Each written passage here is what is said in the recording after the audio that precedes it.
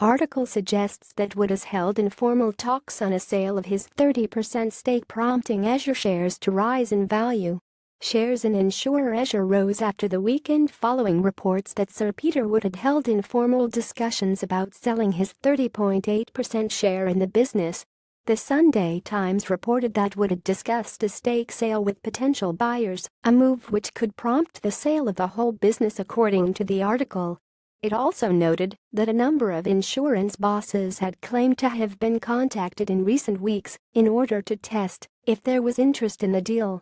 At the time of writing, the London Stock Exchange showed that the share price had increased 6.63% since the piece was published. Buyers, according to the newspaper of U.S. insurer, would be the most likely buyer. It also suggested that senior City sources said that Esure investors were likely to support a sale. The insurer, which owns the Sheila's Wheels brand, declined to comment.